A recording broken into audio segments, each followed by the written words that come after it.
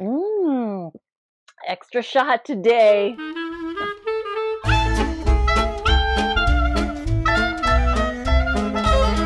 Hello and welcome to another video. My name is Heather, and as always, I'm reading with a vengeance, and I hope you are as well. How's everybody doing? How's everybody's reading so far this year? It's my first wrap-up of the year, and I am really happy to say that reading is going very well. Not quantity, but that's not really what's important, is it? I've read some really good books, and the very first book that I finished in 2023 was a 5-star. Not gonna lie, I set it up that way. I had a pretty good idea that the book that I set myself up to read first of the year was going to be a 5-star. So I kind of set it up that way. And I would recommend everybody do that. If you want to start off the year or start off a month or start off any kind of reading journey, pick something that you absolutely would bet on is going to be a 5-star, because that's the way to start it. You know, I have to say, I wasn't sure I was going to be able to do a mid-month wrap-up because stuff's going on around here. I think probably by the next video, I'll be able to share with you where we're going. I have a pretty good idea where we're going now, but just to be sure, I'm going to wait until we're absolutely sure where we're going. And so I think next video, I'll be able to tell you. But I'm super excited about it, and I'm dying to tell you right now, but I'm going to hold off. So things are happening, you know, we are on the cusp of picking up and moving, but I was able to steal a few minutes, so I want to sit down here and talk to you about the books that I've read so far in the month of January of 2023. So let's just start off with the bang. I always go in chronological order anyways, but you must be dying to know what is my 5-star read of the month, and that is A Prayer for the Crown Shy by Becky Chambers. I have been dying to read this since I finished a Psalm for the Wild Built last year, and I finally got my hands on it, and this is one of those books that I am going to hold on to. And as a matter of fact, when I read A Psalm for the Wild Built, it was a library book. So of course I ended up having to return it, but I loved that book so much, and I love this one so much that I'm probably going to buy myself a copy. I've been looking for it and I can't find it. I've been to 3 different bookstores. I'll probably have to order it on Amazon. It's no big deal. First world troubles. But this duology is definitely going to be a set that I own and keep, because if I were a rereader, I would definitely reread these. And they're so short, super easy to reread. And they're just so beautiful. If you are one of the handful that hasn't read either one of these books yet, get your hands on, because it's not a book where, oh, if you love sci-fi, you'll love this, or if you love fantasy, you'll love this, or if you love this, or if you love that. No. If you read words on a page, you will love these books. The story is just so beautiful. As a matter of fact, the review that I put in my Goodreads was, it's a hug between covers. It's just so, it's a hug. Everybody has talked about A Psalm for the Wild Built, so I won't go too deeply into it. So in our future, robots have kind of taken over and done everything for us. But then this world takes place in a world even future than that, where the robots have become sentient beings, and they've decided to abandon humans and go off on their own and live on their own and leave the humans to their own devices. So A Psalm for the Wild Built takes place after that's happened, and you follow Dex, who is a binary tea monk. And what they do is they go around, and basically they're a traveling therapist, and they make tea and they chat with people who need to chat and to feel better. And that's what Dex does. But Dex is unfulfilled. And so Dex goes on kind of a journey out into the wilderness to find themselves. Dex comes across a robot whose name is Mosscap. And Mosscap has been sent by all the robots to check to see how the humans are doing. And so Dex and Mosscap kind of continue on this journey, and they talk about what it is to be a human. And it's seen through kind of the eyes of a robot. So you're explaining to somebody who just has no idea about humans, what humans are about, why they do the things they do, and it's beautiful. That's where A Psalm for the Wild Built starts off, and then this story just kind of continues that story, and it's just as beautiful. It's just as good. It is. If this only ends up being a duology, if there's no more in this series, I'm fine with it. I would love for there to be another one. I would love to continue on with Dex and Mosscap's story, but I don't feel like I'm hanging on a thread to find out what happens next. I'm perfectly satisfied with the duology, and I absolutely love this. 5 stars all the way. Highly recommend. Please get your hands on A Psalm for the Wild Built. You won't be disappointed. And I absolutely love this cover, and it's going to look gorgeous on my shelf. The next book I read is Your House Will Pay by Steph Cha. This is I would say it's historical fiction / suspense. I don't remember how I came across this book, and I have not heard anybody else talk about it. Now, I only started watching Booktube maybe a year and a half ago, and this book came out, I believe, in 2019. Yeah, this book came out in 2019, and I don't remember seeing it anywhere. I haven't seen anybody talk about this. And it's one of those books that I feel would be talked a lot about. So what it's about. This follows 2 families in 2 timelines. The first timeline is in 1991-92, right around the Rodney King beating. In Los Angeles, racial tensions are high. And then the second timeline is present day. And I think in this book, it's like 2018-ish. You're following 2 families, a Black family and a Korean family. And the racial tension between Blacks and Koreans, super high. It's been going on since way back in the early 70s when the Koreans came to Los Angeles and started kind of becoming successful business owners. They run a lot of the convenience stores and grocery stores. And the Black community felt like they were shutting the Black community out. They wouldn't hire Blacks in their stores. So the Black family, you are following mostly Sean. In the 90s, he is a young teenager, super close with his sister. His sister ends up getting killed. And you find out that the Korean community has something to do with that. And I don't want to give too much away. And then in the present day, Sean has a family of his own, and his cousin, Ray, who has been in prison, is released from prison, and Sean is trying to help him navigate life outside of prison. Then the Korean family you're following mostly Grace, and she is a young woman in her late 20s. She's super close with her sister, Miriam, but Miriam has distanced herself from her parents. She's not spoken to her parents in over a year, and Grace doesn't know why. And then a secret comes out about something that happened years ago about Grace's family, and you understand where Sean's family and Grace's family are connected. It sounds like what I just said was super, super vague.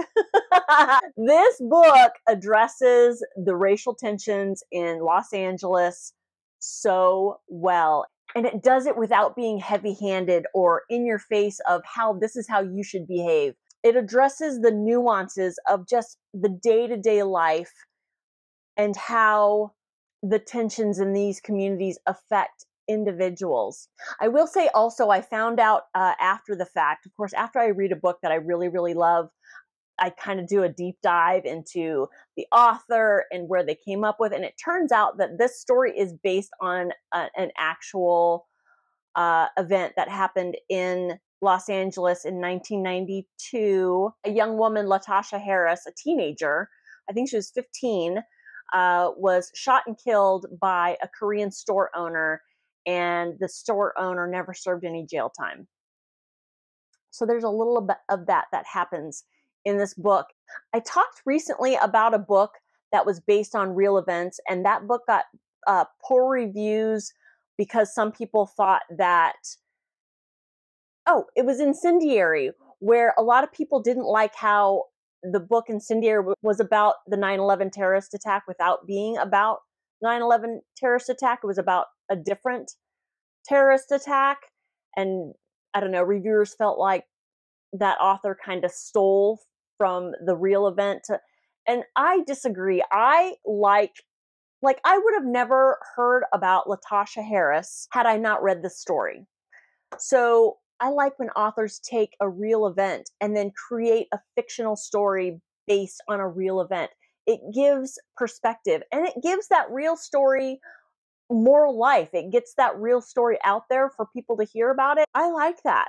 Anyway, if I didn't mention it before, I listened to this. It was a really good audiobook. I felt it was very well written. I was connected to all of the characters. I cared about their stories. I cared about how they were connected to each other. And I got choked up at the end. It really drew out some emotion in me. And I love a story that deals with this type of topic. These are hard-hitting topics that just are relevant. They continue to be relevant. Highly recommend this book. I gave this 4.5 stars. Really loved it. And I think you will too. The next book I read in the month of January is The Diamond Eye by Kate Quinn. This is historical fiction, and it actually also follows a real life person, Mila. What's her last name? How do you pronounce that?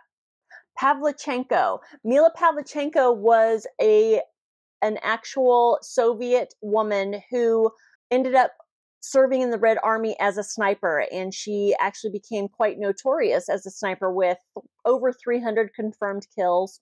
So this takes place right at the beginning of World War II. This is when the Soviets were invaded by the Nazis. Mila is a very, very young woman who, for the most part, she's a single woman. She's married, but her much older husband is kind of a turd, and he has abandoned her and her young son. So she's a single mother. When shit starts to hit the fan with the Nazis, she signs up to join the army. For reasons, she ends up becoming a sniper, and she becomes a very successful one. And this talks about her life as a female in the Red Army, as a successful sniper, a leader in the army. She becomes so famous and well known in Russia. She is sent by the leaders in the army to America to do kind of a goodwill tour for a couple of reasons, but primarily they want America's help in the fight against the Nazis, and they kind of send Mila over there to endear the American people to Russians. And Mila becomes friends with Eleanor Roosevelt, and which that is actually a true story. But of course, you get Kate Quinn's take on the dialogue and the budding friendship between the two, which I enjoyed very much. So yeah, I love historical fiction. I specifically love historical fiction that takes place around World War II. So I enjoyed this very much. I actually got this. This is an ARC that I picked up at a Brews and Books event that I went to last summer, where everybody who attended got a free book, but they were all ARCs, which is fine. I will say there is a lot of war activity, whereas when I read historical fiction, I'll give you an example. One of my all-time favorite historical fictions based in World War II is The Nightingale.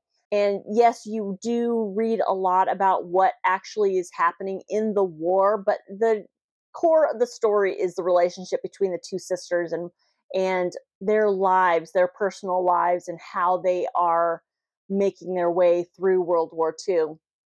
And you get that from Mila as well, but there's a lot of war activity and strategy and, I don't know, the life of a sniper and what makes a successful sniper. So I could have used a little bit less of that, but I did enjoy this book. And the whole thing was, well, most of it was from Mila's point of view, with a smattering of like notes taken by Eleanor Roosevelt on her perspective as far as her meeting Mila.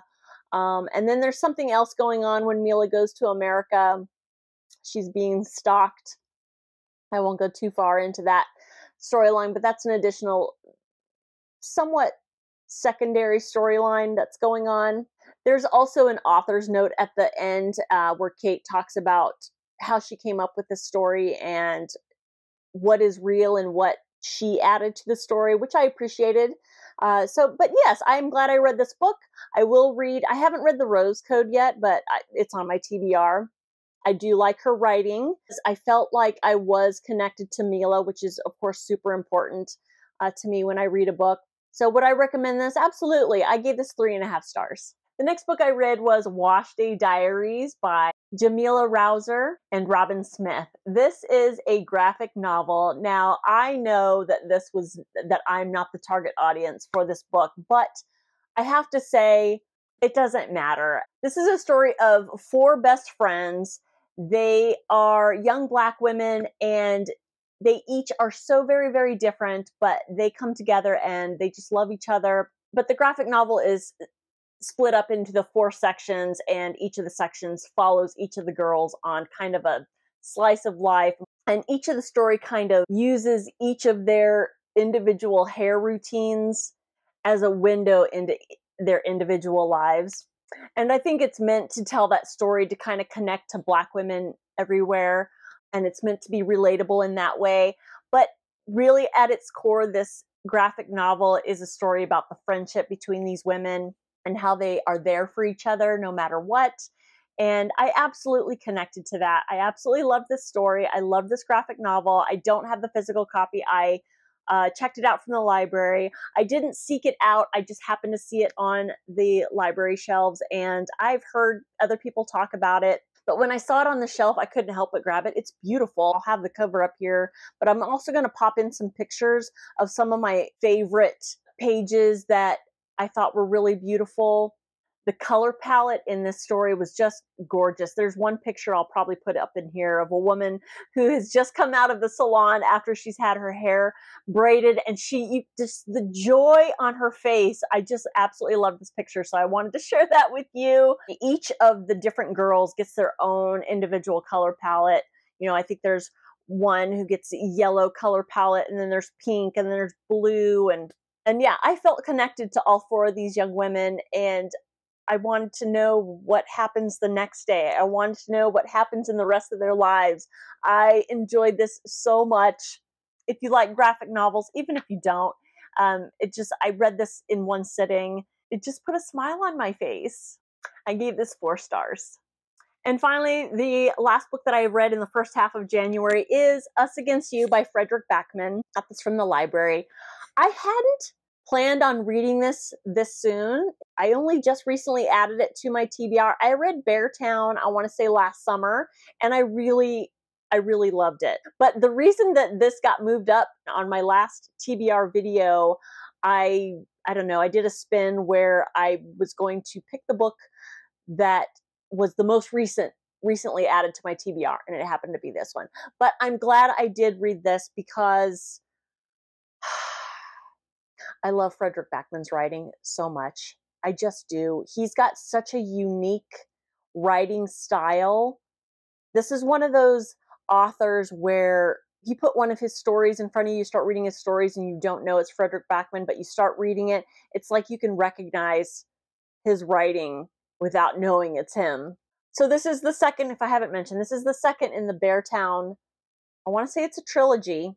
It follows where Beartown left off, maybe a few months later. Beartown is a small town in Norway, I believe, and it is a very close-knit town. Everybody knows everybody, and hockey is everything to this town, and everybody's kind of connected through hockey. This hockey team is made up of teenagers, basically 17 and 18-year-olds mostly. There's a party where Kevin and all the hockey players are, and then the daughter of, I think, the general manager of the hockey team, Maya, she's at this party too. Maya gets raped. The town is split because she accuses Kevin of raping her. Kevin, of course, is the star, the darling of the town because he's the star of the hockey team. And so this rape splits the town down the middle. You know, who believes Kevin, who believes Maya. And it's more than that also, because the people are connected in this town in so many different ways. Frederick Backman he introduces you to a character that is not necessarily a main character, but within a paragraph or two, you are connected to this character and you care about this character. And he does that with all of his characters, and it's just, Anyway, so that story is resolved in Beartown. This book carries on where Beartown left off. And there's a new drama in this one that is dealt with that has to do with the hockey team, but basically just involves everybody in the town. This is the second book in this video that is the second in the series, and so I can't really say a whole lot, although this is separate. Do you know what? I would say that you could actually read this one without reading Beartown, because it alludes to the things that happen in Beartown. I would say if you plan on reading Beartown, don't read this one first, but if you had no interest in reading Beartown, you could read this and enjoy it, because you find out what happened in Beartown in this one, and then it deals with a whole different story in here. But you don't know right away what that is, so I'm not going to tell you because of spoilers. But I loved this. One of the things that I like about how he writes his books is the chapters are short, and each chapter ends in a way, it's almost like a cliffhanger on every chapter. Not a terribly dramatic cliffhanger, but you can't help but want to keep reading and want to keep reading. And another thing I like about his writing is he has a way of writing relationships, not just significant relationships, but just how humans interact with each other, and how the very smallest things can have the biggest sentiments, and or you don't have to shout to relay super impactful emotions. He just does those things just so brilliantly. You just find yourself just loving the characters in these books, even the characters. And that's a big theme in here, is about bad people doing good things and good people doing bad things, and how the best intentions, pave the way to hell and all of that. Loyalty, and how loyalty can get you into big, big trouble. Doing the things for the best reasons and it creating even more problems. Frederick Backman just does those themes and topics so well. I love this book, and I will be reading The Winners. Who knows when, but yeah, a really, really good follow-up to Beartown. I gave this 4 stars. So that is it. Those are the books that I read in the first half of January, and I feel like this video was a little chaotic. I had 2 books that were second in a series, so I couldn't say much about, so I apologize for that, but I feel really good about the books that I've read so far. They were all highly rated. I enjoyed them so much. They were super diverse, I felt. I'm pretty happy about that. Have you read any of these books? And if so, what are your thoughts on these books? Or what are the books that you have started your year off with? I'd love to hear about them. And do you have a favorite so far for the month of January? I would love to hear about them. Please feel free to mention it or just say hi down in the doodly-doo. If you're still watching at this point, please consider giving that like button a boop, and a subscribe would be wonderful. Thank you, thank you, thank you so much for watching, and I will see you next time. Bye-bye.